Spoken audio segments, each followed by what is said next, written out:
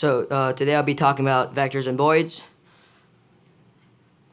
A vector is anything with both magnitude and direction. And basically everything you can think of is a vector, like gravity, a planet's orbit, a bullet. They're all vectors.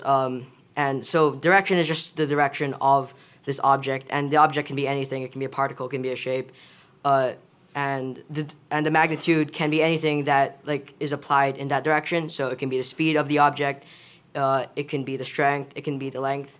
But how is this applied to voids? Well, for voids, the vector is the direction of the void and the speed in which the void is traveling in. So what are voids? Voids are an artificial life program developed by Craig Reynolds in the 1990s. They're a system of only 3 rules to create a realistic bird simulation, flocking simulation, but they can really be applied to anything related to swarm dynamics. They're called voids, as in birdoids, like bird-like object. And as I mentioned, they only use 3 simple rules. And you can see there, it should be playing like a simple void demonstration in 3D. So you can see that's just a 3D void demonstration. It's just every bird is interacting with, every void is interacting with each other using the 3 simple rules.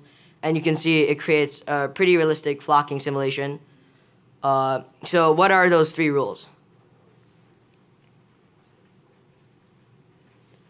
All right, rule 1, cohesion.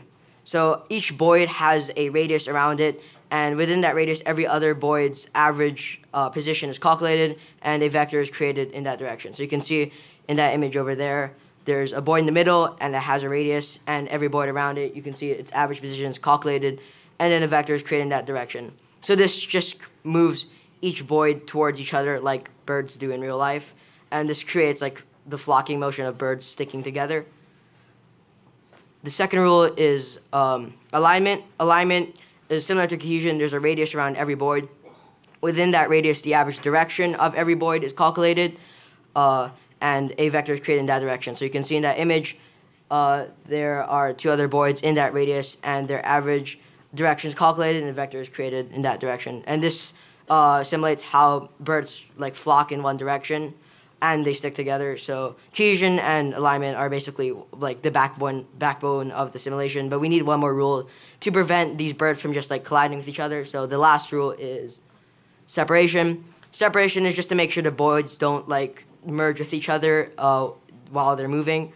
It's a smaller radius compared to alignment and cohesion, and within that radius, the voids basically just get pushed apart. The average direction, the average negative direction of every void is calculated, and the vector is created in that direction.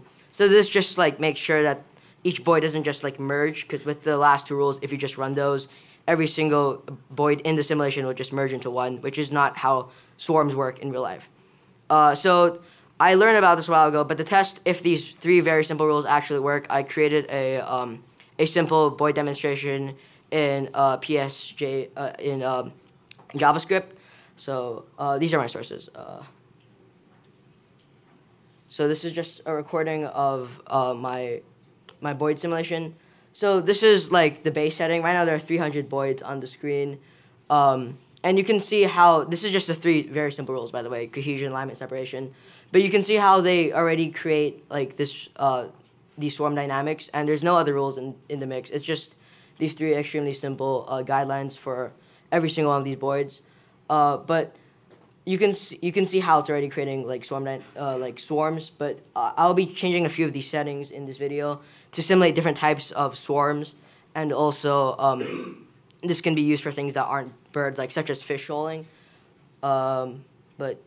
So this code's pretty simple. It's just I just coded the alignment. So here I'm going to change the alignment radius to be much larger, and it'll create migratory simulation patterns where almost you can see in the wild, almost the entire void population will flock in one direction. Even if they're in separate flocks, they'll still move in the same direction because the alignment radius is super large. So remember, alignment is the rule that makes the voids travel in the same direction. So you can see slowly the voids will be traveling in a unified direction, even if they're in different flocks.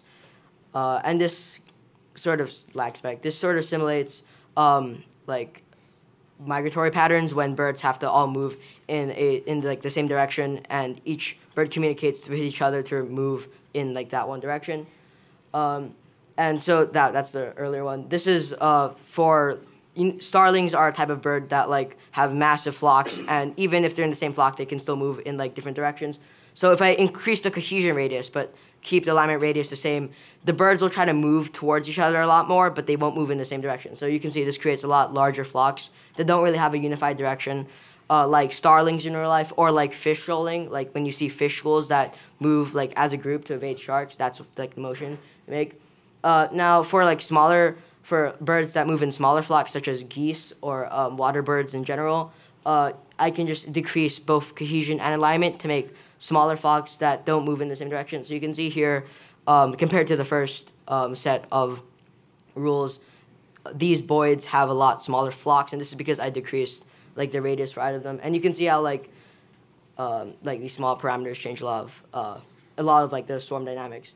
I also added one last rule, which isn't really in the original Boyd's code, that like makes them fly apart if I bring my mouse near them. As you saw in that last part, when I brought my mouse near the Boyds, they like flew apart. So yeah, so clearly these three rules work, and it's really interesting to see how they create like realistic swarm dynamics. Thank you.